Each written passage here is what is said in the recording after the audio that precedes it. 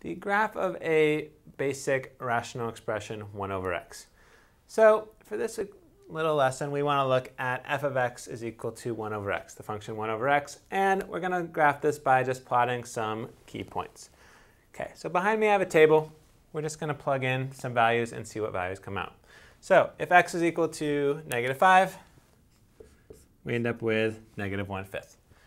X is -1, 1 over -1 just cancels out to -1. Okay, -1/5. This one's a little bit more complicated. If we plug in -1/5, we get 1 over -1/5.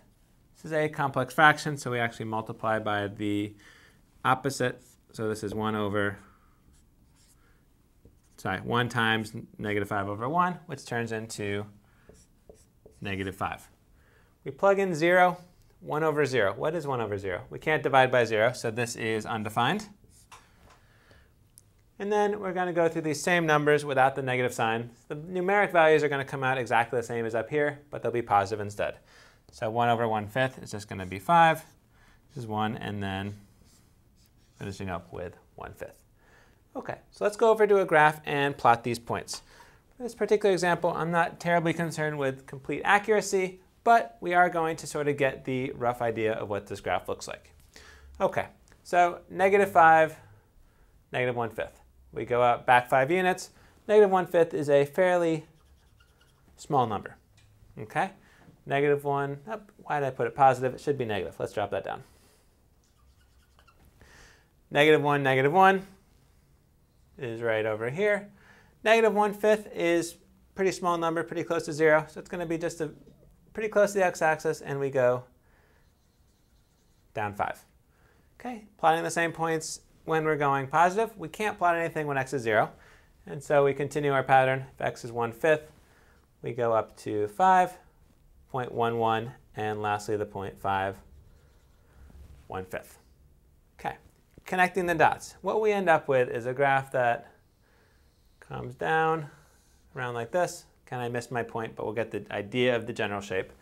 And another piece that comes down and around like this. OK, not exact, but you get an idea of what this graph looks like. What you notice is we have two pieces. OK, it's divided by the x-axis and the y-axis. And what this is actually called are called asymptotes. I'm going to write that up there because it's a pretty hard word to say and spell. So asymptotes. I don't really know why the P's in there. You don't really say it out, but it's how you spell it. So what we have here is a horizontal asymptote, which means that the graph is basically going to get very, very close to 0, but it's never actually going to touch it. So think about what happens when we put in really large numbers for x. 1,000, 1 million, things like that. We're going to get 1 over 1,000, 1 over a million. Get very, very small numbers, but they're still positive numbers. They're getting closer and closer to 0. So what a horizontal asymptote is saying is the graph is going to approach it, but never actually touch it. So here we have a horizontal asymptote at y equals 0. Okay? By the same logic, we have a vertical asymptote